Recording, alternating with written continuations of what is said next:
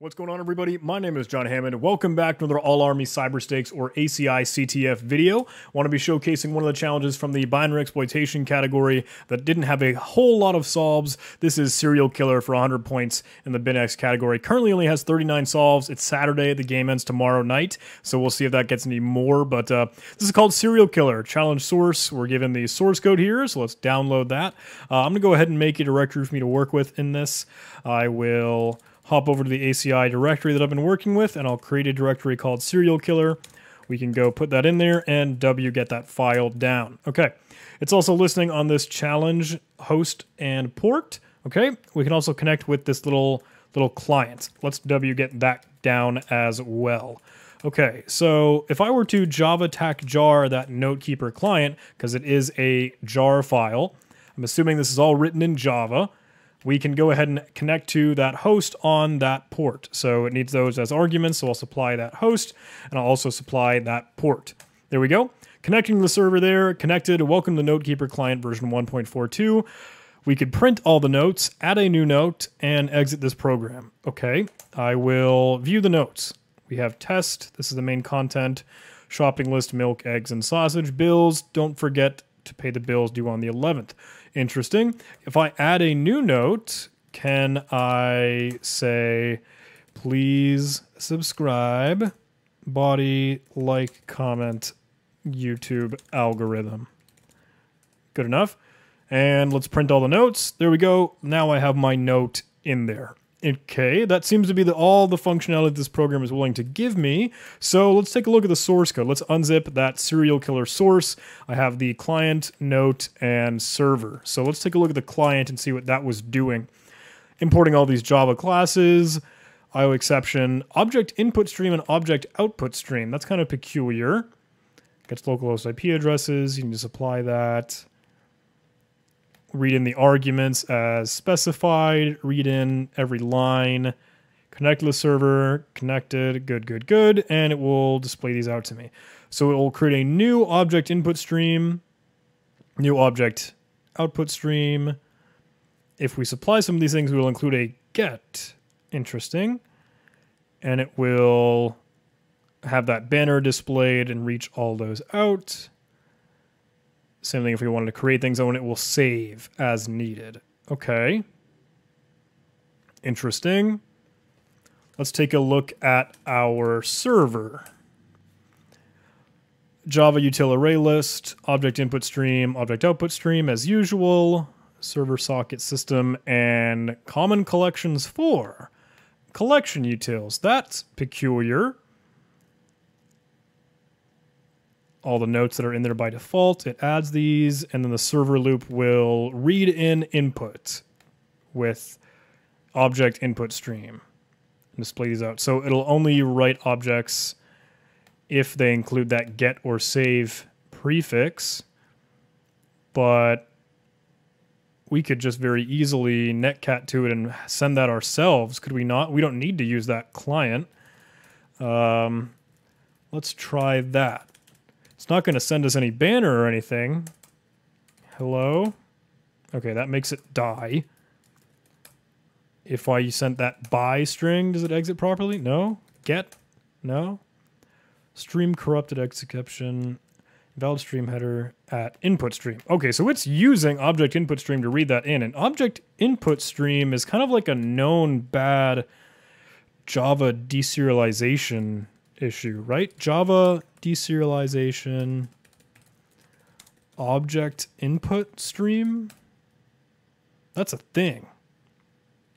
Yeah. Deserialization of untrusted data. OWASP has a good article on it. Java object input stream. Most likely to be seen in custom code. Reads an object from an untrusted source and casts it to an object. Acme object occurs after the deserialization process ends. It's not preventing anything. Okay, so object input stream is going to deserialize something, and whatever we send it, right? And that's happening based off of just our raw input. So we don't need to, if we're trying to attack this with the Java deserialization attack, and the challenge is called Serial Killer, right? We shouldn't need to care about this whole client. If we just want to send it a payload, we could use Ysoserial to be able to do this. So if you haven't heard of Ysoserial, it's a proof of concept tool for generating payloads that exploit unsafe Java object deserialization. I've used this a bit for Java RMI attacks, and it has a bunch of payload types based off of anything that we might already notice. And in fact, because we found Common Collections 4 is an option in here, and maybe we could go ahead and beat this thing up. They use Java attack jar with Ysoserial to be able to actually get a payload in here. If you want to send a payload with like a Java RMI exploit, you can use Java attack CP. So let's generate a payload and try and send it, right? We could very well just download this. They have releases here. Yeah. Can I download that? Zip. Ysoserial 0.5. Is that the latest? I guess that's the latest. Let's try it. Let's get to our shell. Let's wget that guy down. Slap that in. There we go. Unzip that 0.05. A lot of Ysoserial in there. Do I have ysoserial.jar? No. Oh, source. Source? There's got to be some releases that actually have the binary. They have a installation. Download the latest from Jitpack. Gotcha. There we go. Okay, that's what I actually want. Let's go ahead and grab him. Copy link location. Let's clear out that Ysoserial source and the 0.5 because we don't need that. We just want the jar file. Take a little bit of time to pull that down, but we could see if we could get code execution, maybe see it connect back to us because this is out living in the outside internet. Let's create a little droplet John password. Good, good, good. Now we have that Ysoserial master here. Can I run that Ysoserial? Yes. Okay, so it will tell me all the options that are available, and according to the syntax, we can specify the payload type that we want. We know that we're going to be up against Common Collections 4, so we could certainly try that. Let's use Common Collections 4, and it needs what we want to run after it. So let's try to netcat, or like ping at the very least, johnhammond.org. Will that work? Why did that not work?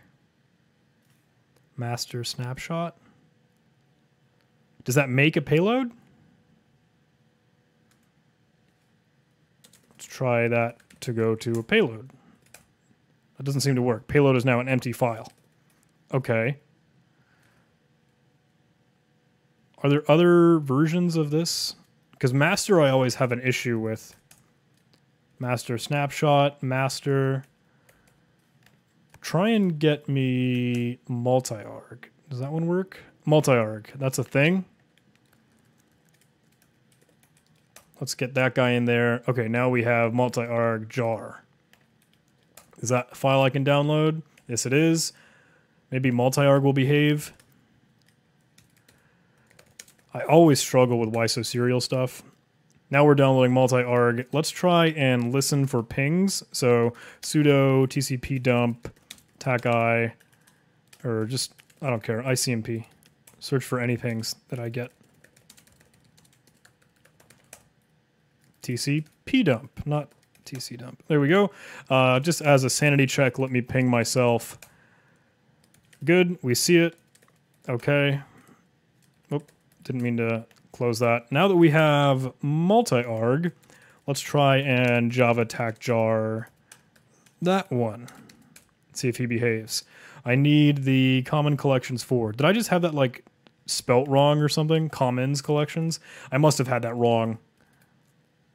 Yeah. That's probably exactly why it didn't work. Or not. Who cares? Let's just use multi-arg with Commons Collections 4. And let's say ping.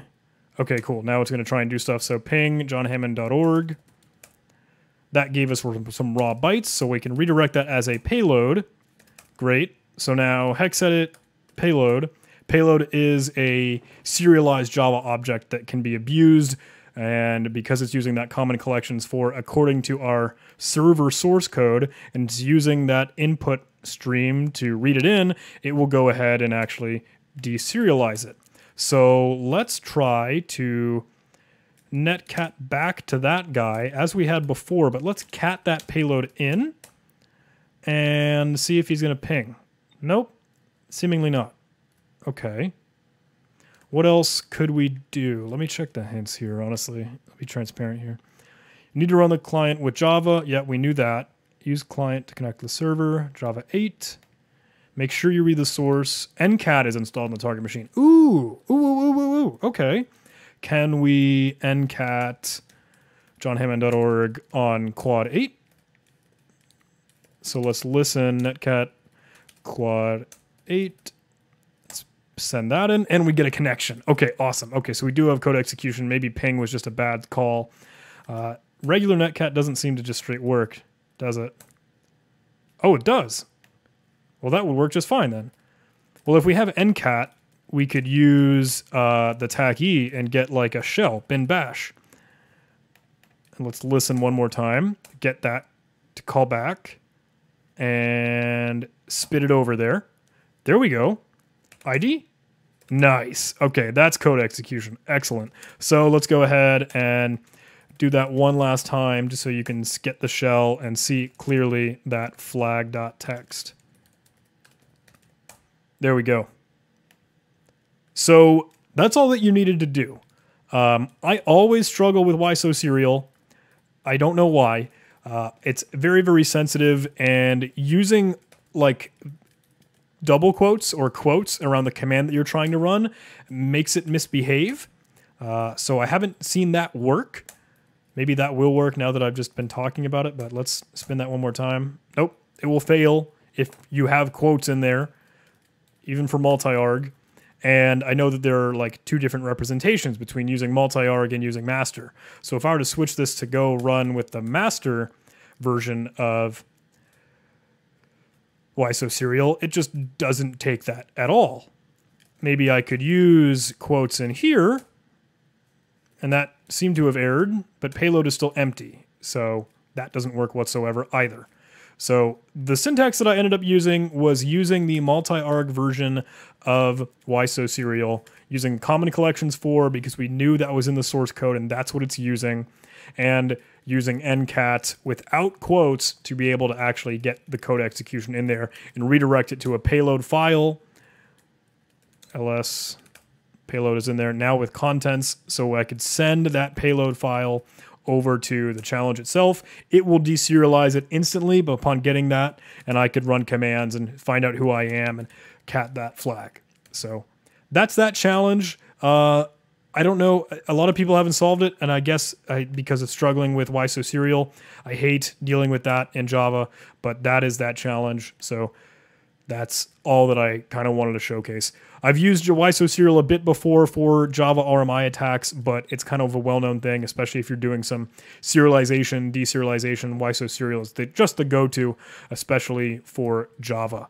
So thank you guys so much for watching. If you guys like this video, please do press that like button. If you'll be willing, leave a comment, maybe some constructive criticism. Hey, John, this video sucked. Stop doing them. That wouldn't faze me. I probably would just keep doing videos. But subscribe if you're willing. I'd be so grateful. If you want to support the channel in other ways, there is a Patreon and PayPal link in the description. Thank you. I'd love to see you on the Discord server. Also a link in the description. It'd be great to see you on Instagram for some reason. PayPal, as I said, Twitter, LinkedIn. Twitter and LinkedIn I'm trying to grow. I'm trying to get a lot more Twitter stuff, and it'd be great to see you guys on LinkedIn because we're doing good stuff here. So thanks for watching, everybody. I will see you in the next video. Take care.